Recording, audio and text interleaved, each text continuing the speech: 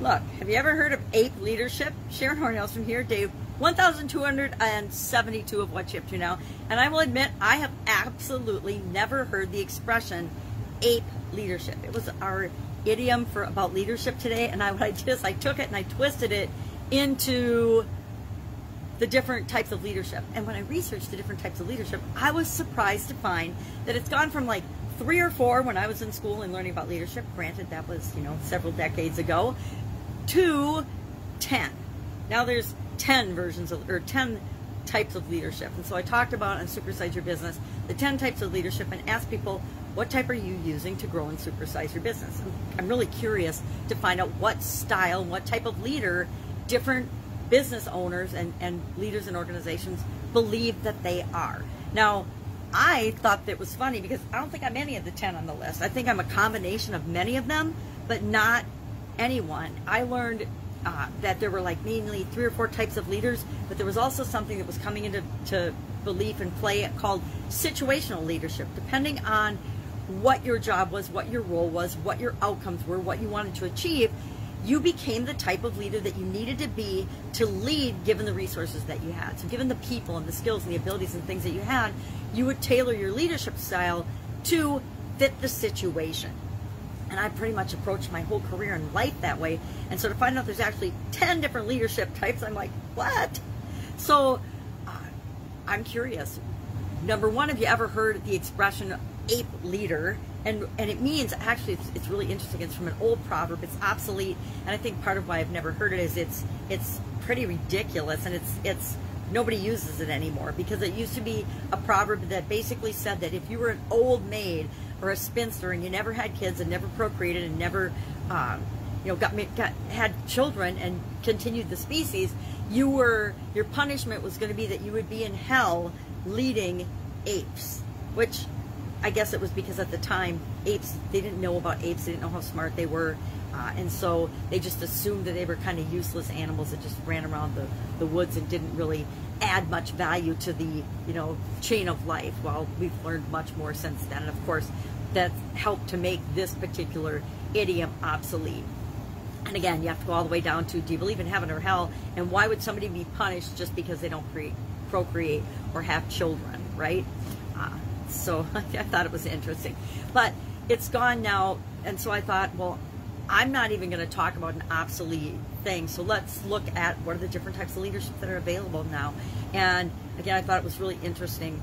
I found an article that listed the 10 characteristics of them, pros and cons, and then it gave each one a rating according to the author. This is, of course, only just the author's opinion, on a scale of 1 to 5, worst to best. What's the best type of leadership? And in her opinion, autocratic, which was the original, type of leadership, was given a 1, and then transactional and bureaucratic leadership were given a 2, laissez-faire and charismatic were given a 3, democratic, servant, and collaborative were given a 4, and then coaching and transformational leadership were given a 5 out of 5.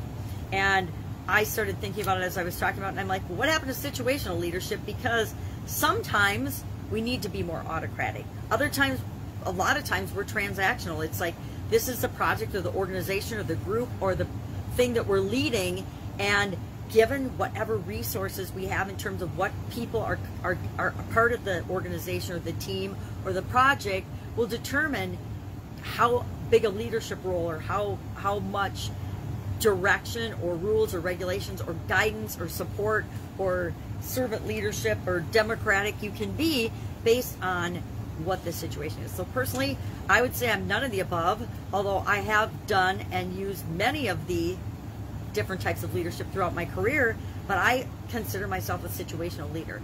Even when I'm coaching or consulting, I'm a situational leader. Depending on what the person or the organization needs, that's what I'm going to provide for them. I'm not going to follow any one of these particular styles as I'm growing and supersizing and building my business. So a question for people today: what type of leader are you? What type of leader do you think you need to be to create the organization that you want to have and lead in the world?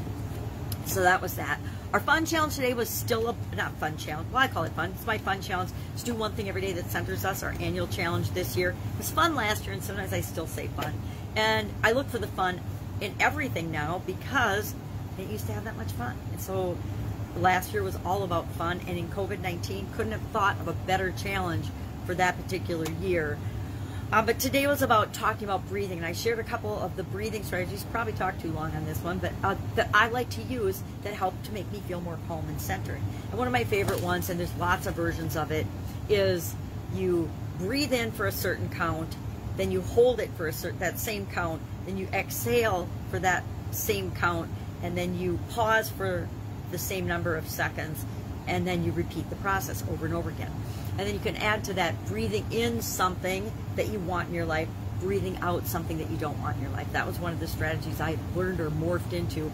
And what I learned is, at the beginning, I think it was a 4-second or 4 count.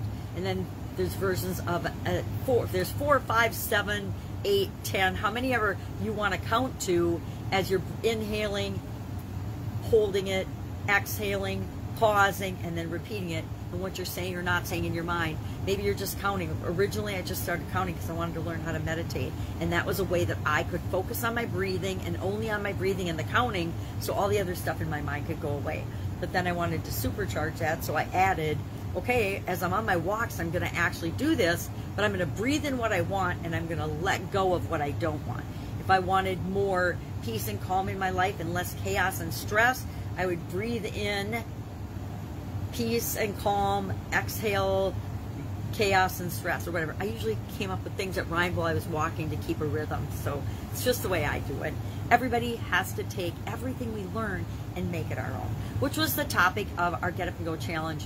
I guess just I like to hop on now every day until the challenge starts to just let people know and remind them that, hey, this is coming, this is what we're going to do, this is, you know, a little bit of how we're going to do it, this is what if you do or don't, why should we do it, why should you care, do you want to join us, and this is what to do. So just kind of an introductory thing between now and the start of the challenge, August 1st. I want to do that partly because I selfishly want to get into the rhythm of doing another video every day and making sure that it flows with what I'm used to doing. Since it's been 3 months since I've done it, I haven't done it since April, I want to make sure that when we start, it's smooth and efficient and easy, and it's a no-brainer. And I've already committed to myself, I'm going to set the little cow timer, 10 minutes. When that baby goes off, the video's done. So hopefully I'm not mid-sentence too often, but I do want to, I think that's a personal improvement, and an area for me is to be more clear and concise in my communication, and setting a timer for that, making sure I don't go over that 10-minute limit is one way to do that. Now, I have discovered recently that some of the platforms that I had my 10-minute rule for no longer restrict you to having only a 10-minute video. LinkedIn used to, as well as Instagram, and so part of my strategy was everything was always 10 minutes or less.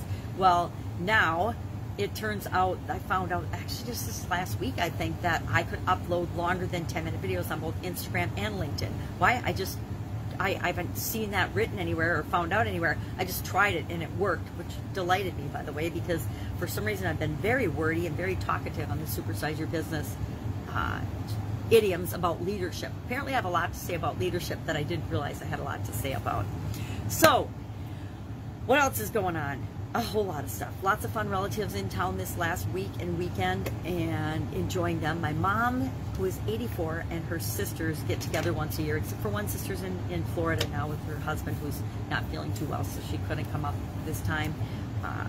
But otherwise, everybody and their spouses have been together, and it's just fun to see and realize what amazing human beings my aunts and uncles are. And so I enjoy spending a little bit of time with them and getting a little flavor for who they are and who they're becoming as they become older, what's become important to them that was different than when I experienced them when I was a child. So doing a lot of family things, a lot of relationship things. If I can help you in any way, any questions, hit me up in the comments below.